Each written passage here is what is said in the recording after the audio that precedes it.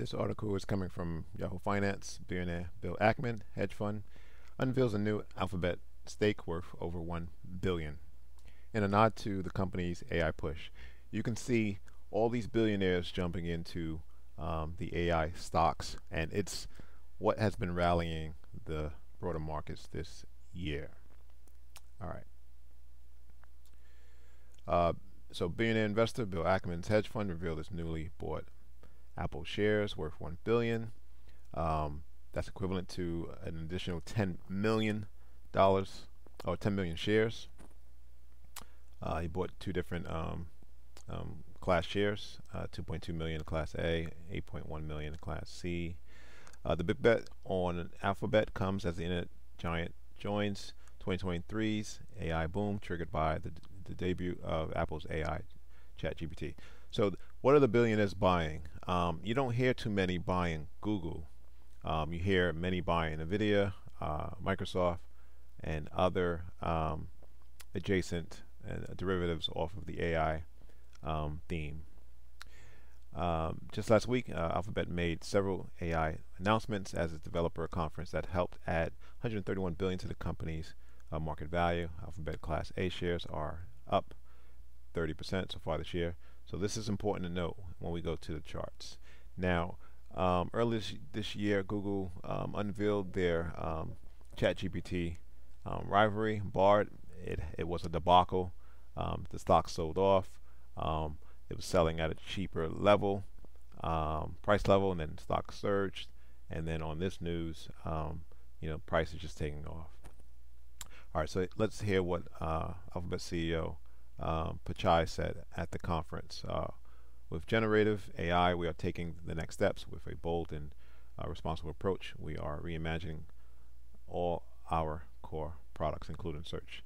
Now, you can use Bard on the internet, which is very different from, I guess, the older versions of ChatGPT, which is only looks at data going back as far as 2001. There are plugins that you can use, but Google's ChatGPT rival uses real-time information from the internet today. It's actually pretty cool. Gives you several different versions of what the search finds, etc., etc. All right. Now, this is the most important thing that I found. The proof is always in the pudding, right? So all you hear is about ChatGPT. You don't really hear about Google Bard, right? But I found this article. This is coming from Search Engine Land. This is very revealing. Despite having gotten the jump on Google when it launched the new Bing, featuring its own generative search engine, search experience fueled by ChatGPT. GPT-4 data shows Microsoft has failed to gain market share. It was encouraging to see Bing making some small gains, but we later learned the new Bing attracted new edge users who then used Google search. And now that Google has unveiled its search generative experience, Bing has lost its first mover advantage and seems we won't see a true search competitor anytime soon. All right. Now, if you look at the desktop search engine market share worldwide, this is Google at 87%, and this is Microsoft at 7%. But it gets even deeper than that. Bing's market share peaked last year in 2022 at 9.9%.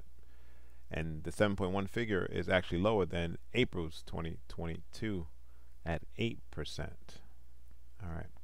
This is just showing that it took Bing 8 years in terms of the desktop market share to go from 4.5% to 7%. All right, here's something else that's pretty interesting.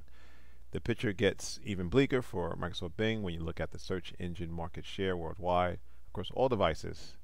While Bing is just at 2.79%, Google is at 92.6%. All right, so I think that's really revealing. When we go to the chart of Google, we're going to go right to the daily chart. And like I said, was the time when, this is February, when Google unveiled their bar demonstration. That was a debacle. Price fell. This was a screaming buy at 91.50 as the price to sales ratio was at like a 5-year low. We did have some consolidation in April, and this was on the conference call. Price gapped higher into the daily sellers at 115, but the momentum was too great.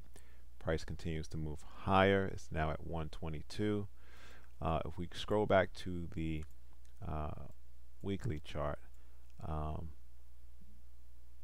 you have support, which serve as resistance. So there's no reason why price can't move another couple of dollars higher before a pause.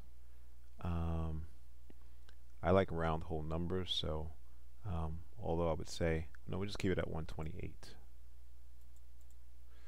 That's your next target. That's about $5 higher.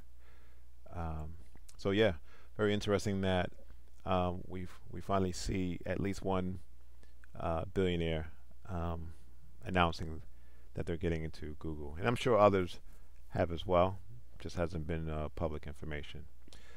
Thanks for watching. Subscribe. Please like the video.